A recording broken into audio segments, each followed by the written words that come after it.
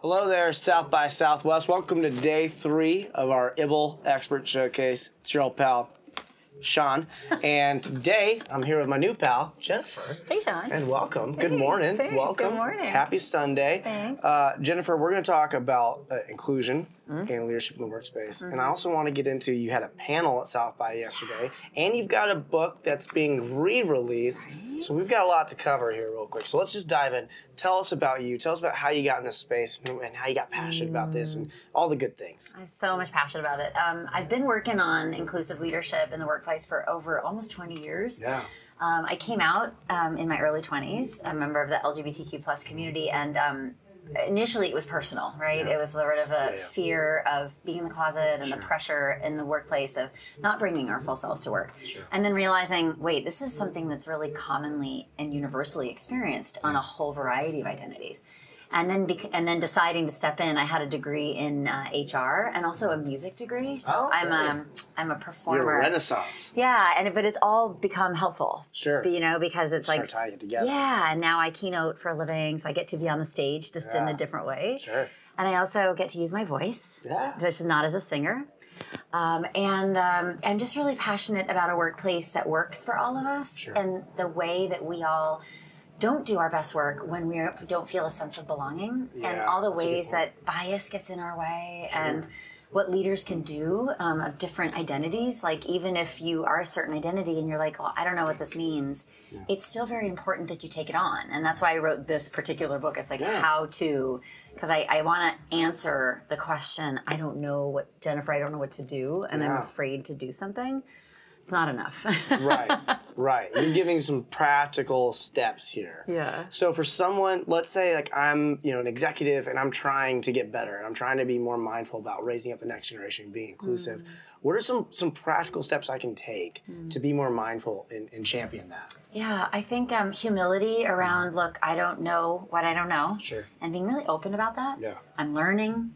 I'm going to try new language. I mean, it's incumbent on all of us to educate ourselves really about lived experiences that aren't our own. Yeah. We need to diversify the people we hang out with and hire and work with, socialize with, because there's book learning, and then there's knowing someone in a community. Yeah, that's a good point. So powerful. So, but be the learner. Do a little something every day, and then also recognize any privileges you have. I think that it's gotten a bad name, this word, but I'm LGBTQ plus and female, but I have privileges also, like how I was raised, my socioeconomic background, the education I had the opportunity to access, the color of my skin. So I'm very open about that too, and saying, so what can I do? How can I use that to shift platform that you can outcomes? Use. Exactly. Yeah. So if we could talk about it that way, it wouldn't be so threatening. Yeah. But right now, people are a bit defensive on that word, and that's the wrong way to look at it. Sure. No, that's a really good point, and I like that you said that. How do you think we can work as a whole to maybe change the connotation or change the stigma of privilege and get people comfortable, like, hey, this is an opportunity to help the people around you. Yeah, I mean, I think we have to stop shaming people and saying you have nothing to contribute, because that's never true. And then I think we need to invite and then equip people with an understanding of, oh, that's what you mean. Oh, that's what I can do. Yeah. Oh, that's what allyship looks like and sounds like. Like, that's where our focus should be, because we can't afford to lose any contributors. Right. Because the work ahead is really big. It's going to take a team. It's complex. Yeah. And we need those also, by the way, with power, those with influence. And in most organizations I consult to, there's not a lot of diversity of certain kinds at the top. Yeah.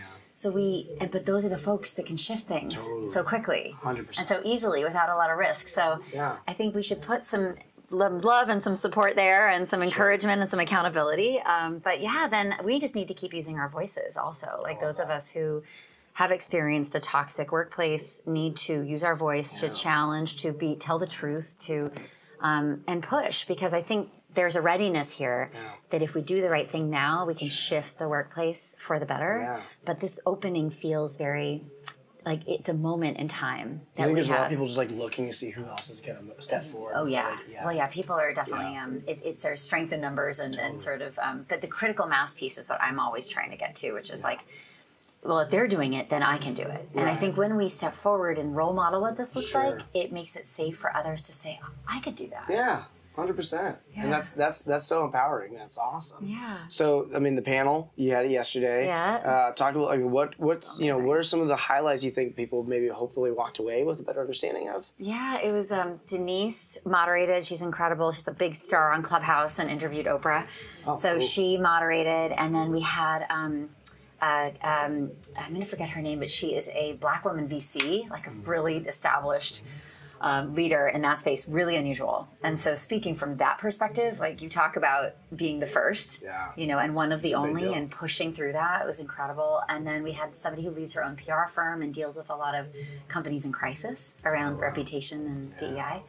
So the four of us were just really complimentary. We just like presented not answers, but different ways of looking at these persistent problems.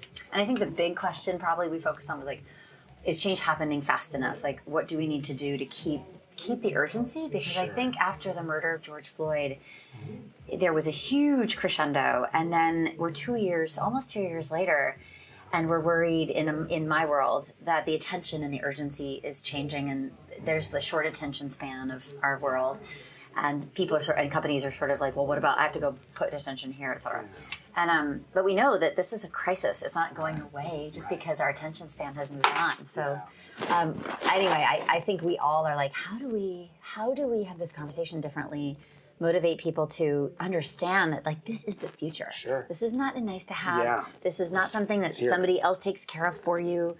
Like I have an opportunity to be a better leader, better human, better parent. It's all around us. It's like, but to step in, I just want more people to step in and see that it's far from being kind of a chore or I'm going to check the box. It's like this opportunity to evolve and to meet the future truly. And which one among us can afford to not really think about ourselves that way? No, I think that's really well said. And it's urgent. It's upon us now, and I think we're seeing that, and we're seeing a lot of areas where people have just been hurt at the lack of opportunity for representation, or the opportunity to have a seat at the table, and how empowering it is when you have people who, you know, understand that, like, hey, yes, my dad worked hard, but there were other people who also worked really hard and didn't get the same opportunities. Exactly. And so it doesn't mean that, hey, you didn't deserve to like have a shot, but this person deserved a shot too.